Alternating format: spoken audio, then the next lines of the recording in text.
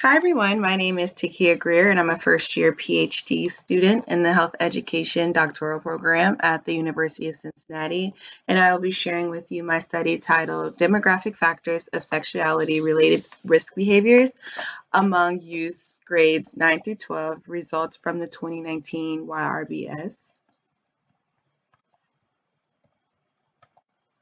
I would like to acknowledge the CDC and, of course, my research advisor, Dr. Rojas Geiler. So just a little background to help you understand the study a little bit more. At the end of 2018, there were 1.2 million people in the United States living with HIV, and there were a total of 37,832 new HIV diagnoses. 21% of those were among the youth population.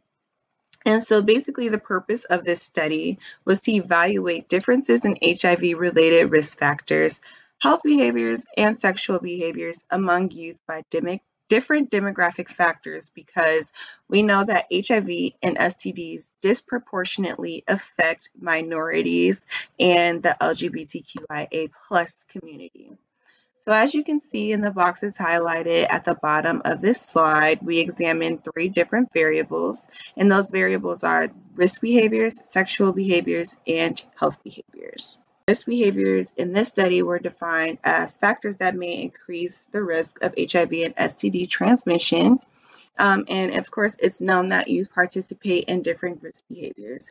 In the boxes below, I've highlighted what the literature suggests, but I definitely want to highlight the first 2 boxes, which state that 19% of all sexually active students use some sort of substance before their most recent sexual experience, and 20% of males who have sex with other males use some sort of substance before their most recent sexual experience.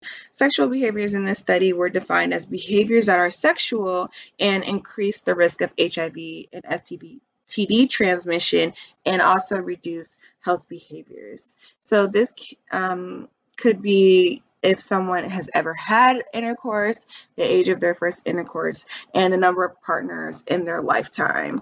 And literature suggests that about 54% of students that reported that they are sexually active did not use a condom during the last time that they participated in intercourse.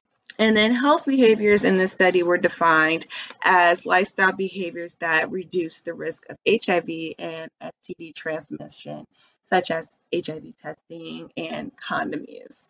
And again, I just want to highlight what the literature suggests.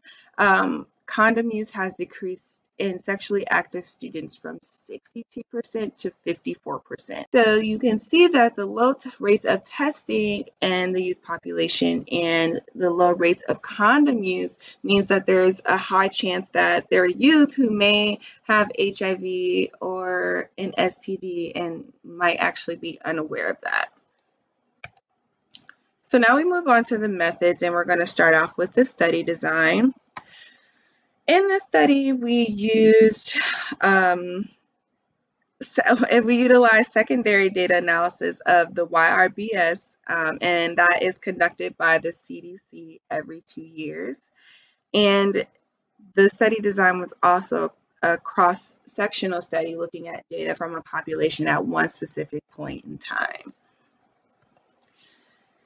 There were 13,677 students that participated in this study, and the students that participated were a representative sample of 9th through 12th graders in the U.S. And I just want to point out that there was an oversampling of Black and Hispanic students due to the underrepresentation of each group.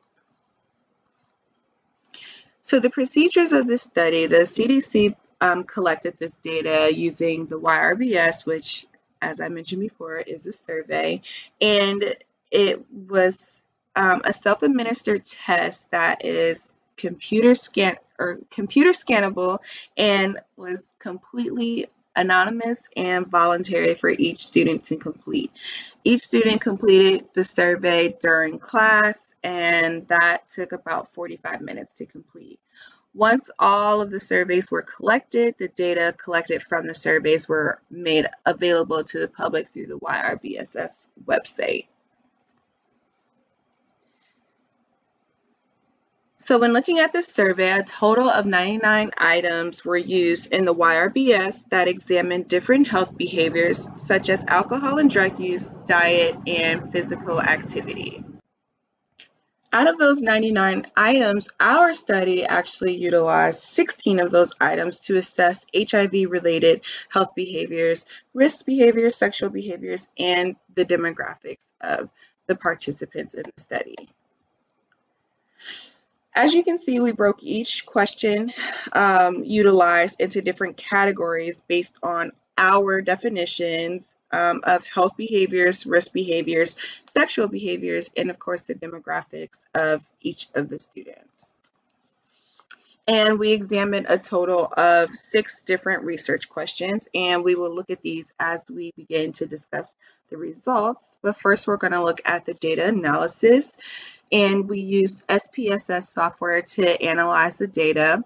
And prior to analysis, data was evaluated for missing values, outliers, and other data entry issues. And I just want to point out that the missing values were removed from analysis and the remaining values were readjusted to valid percents. And there was also a recoding of selected variables.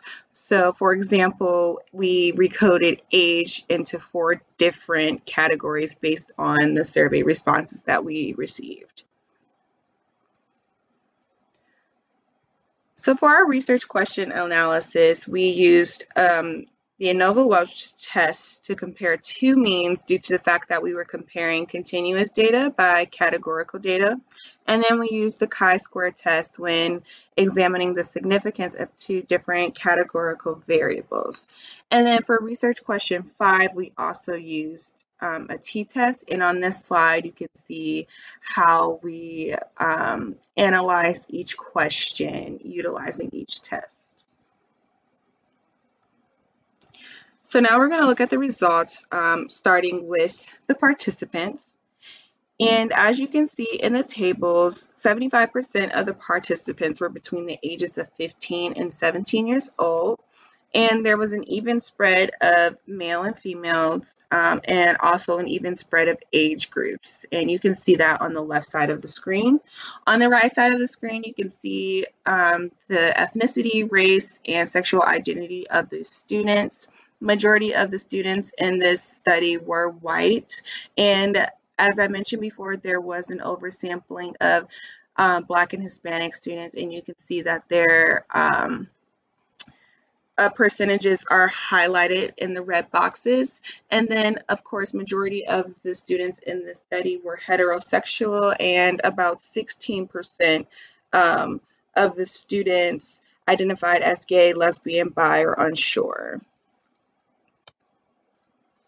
So when looking at the risk behaviors, 7.4% of all students use drugs during their last intercourse. And when you do the math, that's actually about 19% of sexually active students.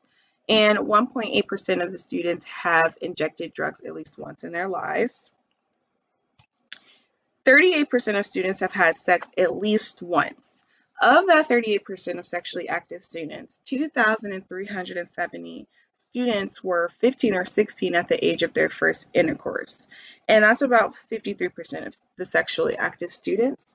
And of the sexually active students, 55% had more than one sexual partner in their lifetime, and 11% had 6 or more partners.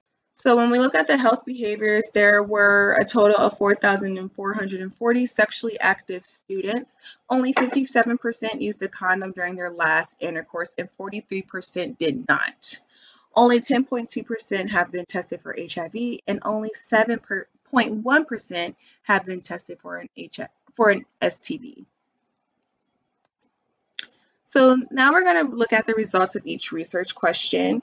And for the sake of time, I will just really highlight the important things. So when looking at the differences in injection drug use by demographic variable, there was no significance for grade. And these charts show that men were more likely to report yes than women, and American Indians and Blacks were more likely to report yes. Hispanic and Latinos were more likely to report than expected. And I just want to note that the graphs may seem small for the participants that answered yes, but the numbers are still significant. So for example, there's 15 students highlighted in the 13 years or younger age group that answered yes to injection drug use compared to the 20 students that answered no, but that 15, that number is very significant even though it is small. And then when looking at sexual orientation, gays and lesbians and participants who were unsure were more likely to say yes to injection drug use. So when looking at differences in substance use at last intercourse by demographic variables, those under the age of 14 were more likely to report yes to drugs during their last intercourse, and those unsure about their sexual orientation were more likely to say yes.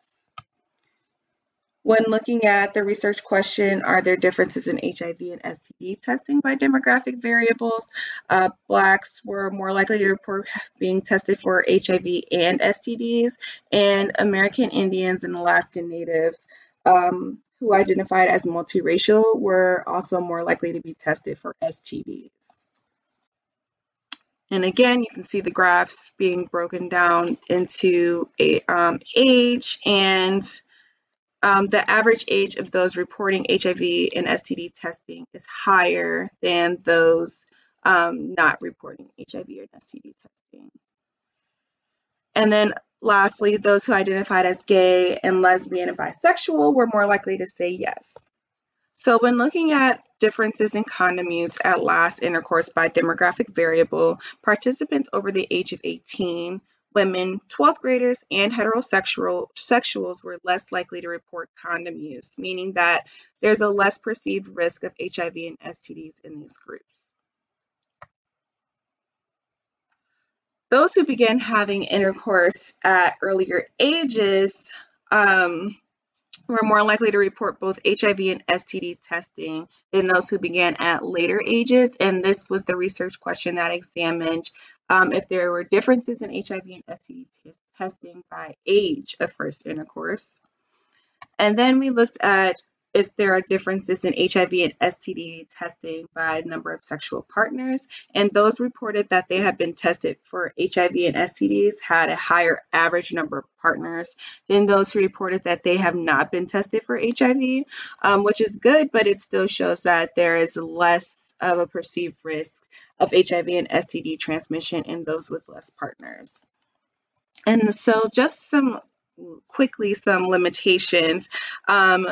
The data was secondary, so the questions were already set, and it was not representative of everyone in the age group, and it really only applied to students who attended school. So you're missing those values from those who may be homeschooled or not even attending school or may even be homeless. There was also a possibility of some response and recall bias in the answers, so some social desirability, dishonesty, and lack of answering questions are some possibilities. And then, of course, the most recent data set is from 2019, so these results may not represent, what's happening now in 2021. And also, it does not report on the determinants of the behavior. So we know the what, but not the why. And basically, in order to conclude this study, these are my conclusions. So in order to address the HIV epidemic, it is important to, of course, address HIV in the youth population, especially in minority groups in the youth population, because we can see that there are differences by demographic factors. And we can also see that there's many gaps in research. There are a few studies that report on the factors that contribute to the low HIV and STD testing rates, and there's very limited data that assesses risk behaviors. And more research needs to be conducted in the youth populations, and research needs to focus on a wider range of demographics and needs to specifically prioritize the minority youth population, since HIV and STDs disproportionately affects them. And of course, we need to target our research to begin to figure out the why. in reference to the differences among the demographic variables so that we can begin to create strategies to decrease HIV and STD rates in the youth population. And sexual health education needs to begin at an earlier age. It needs to be more comprehensive because, as you can see, there was a lot of activity in the younger age groups. And these are my references. And thank you so much. I am open to taking questions, or if you have any additional questions, feel free to email me. It is on the screen. Thank you.